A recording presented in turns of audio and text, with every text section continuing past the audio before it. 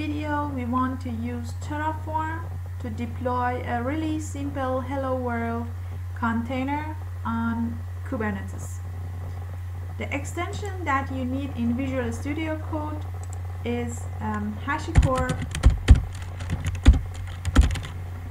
Terraform that you see I have installed it already, and I have started PowerShell as administrator to execute some Kubernetes command in parallel. Okay, I close this page and go to File. I create a folder here.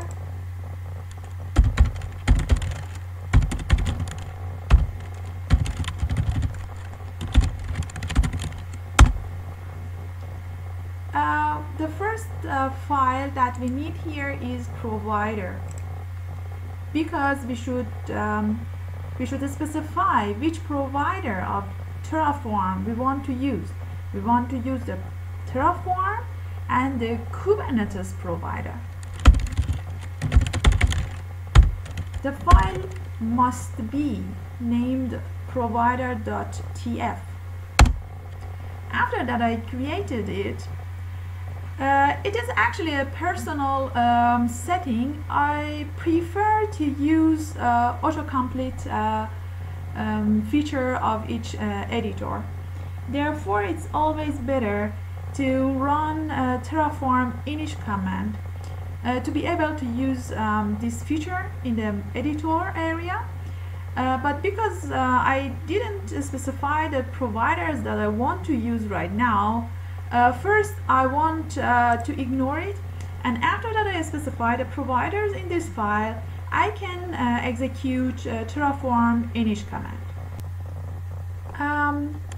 Not to waste the time, I copied the configuration that I most of the time use for deploying on Kubernetes on local machine, and I paste it here to show you the providers that want to use the Terraform, which version of the Terraform, and the provider is Kubernetes.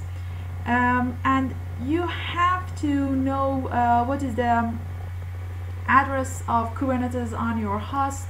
One of the ways that you can use to get this address is to use kubectl config view command.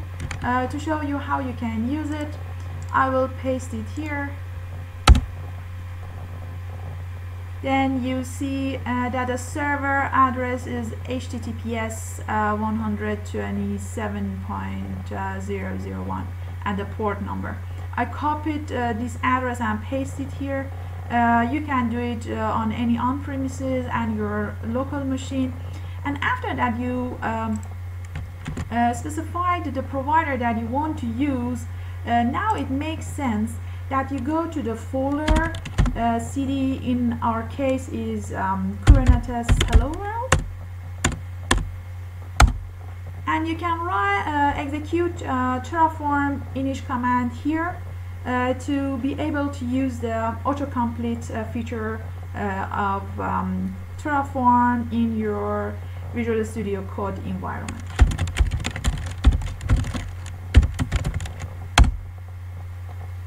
Great, and look, it looks good. One more thing that you consider is .terraform files and folders that you have here. Please be careful if you are using with any Git repository or any versioning system, source versioning system. It's better to consider these two files or this file and folder in your git ignore file, because it's not necessary to push them into your repository and it doesn't make sense. Now I don't work with Git, it is only on my local machine, therefore I don't have git ignore file here, but you have to consider it in your real development environment. Again, not to waste the time, after that I specified the provider. The Kubernetes developers and experts know that we can start with deployment. And in Terraform we have to start with deployment TF file as well, deployment.tf file. And not to waste the time, I took a simple example of Traefik Gagwad, the learning Kubernetes from LinkedIn.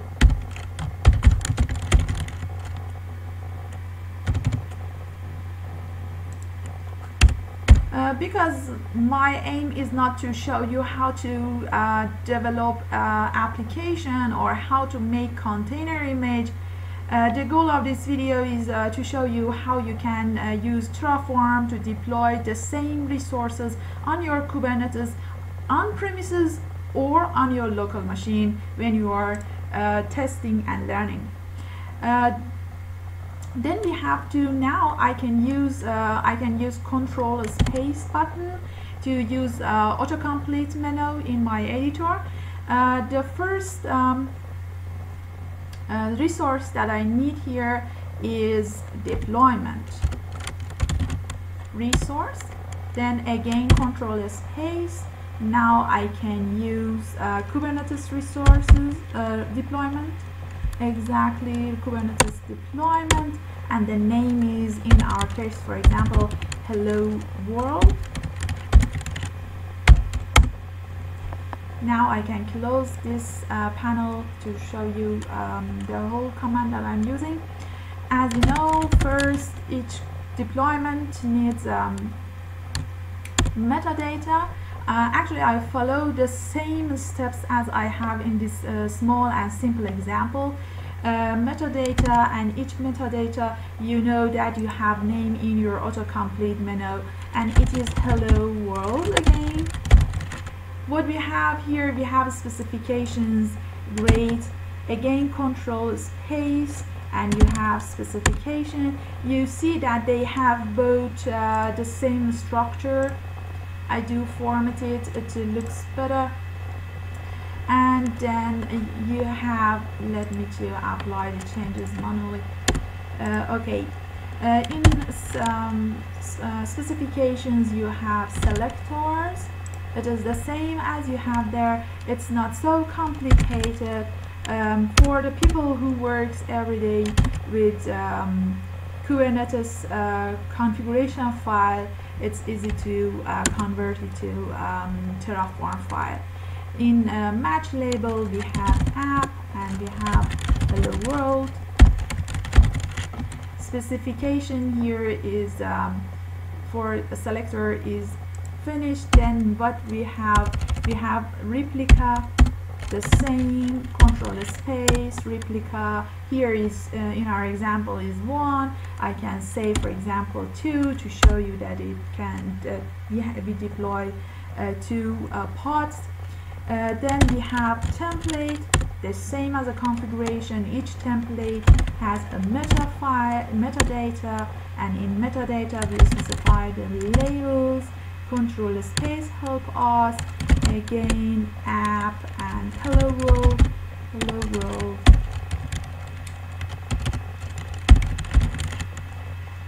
What we have specifications for template. I come to the same level. Specification, in a specification we have to specify which container and what is the container name. The same structure, container, then we have name. The name is hello world, and the container image is I would take the same container image and we specify container ports, the same structure. You see, it's not a big challenge. Container port, and then Control S. I saved it. We are in the same folder of hello world. I can close it, and I start with Terraform.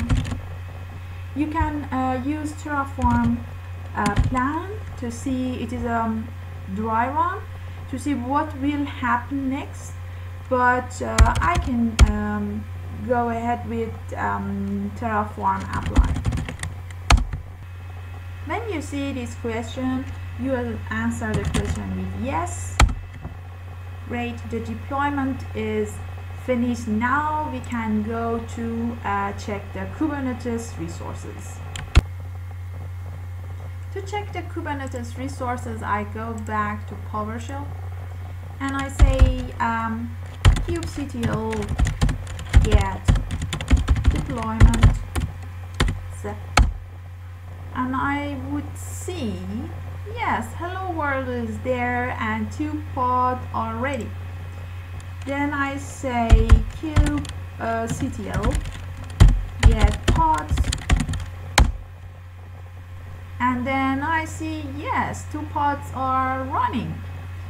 Right now we cannot see this hello world in our browser because I can say kubectl get services, and only we have a cluster IP service here, and it belongs to Kubernetes. If I want to see this application in my browser, I have to have node port service here to be able to see this container or the content of these pods in my browser. In some scenarios, you are learning something, you are deploying the resources, but you don't really want to cause any cost. You can simply use Terraform destroy command here. Terraform destroy, and then all the resources will get deleted. Yes. Great. I execute the same commands. Deployment has been deleted. Great. Pods must be terminated. Yes, they are terminating. They will be removed after a while. Okay, then you now know how to deploy Kubernetes resources on premises and destroy the resources. One more thing that you have to consider is the state file, because all that happens here are based on Terraform state file. The state file knows which resource must be created, which resource must be updated, and which resource must be deleted when we execute the Terraform destroy command.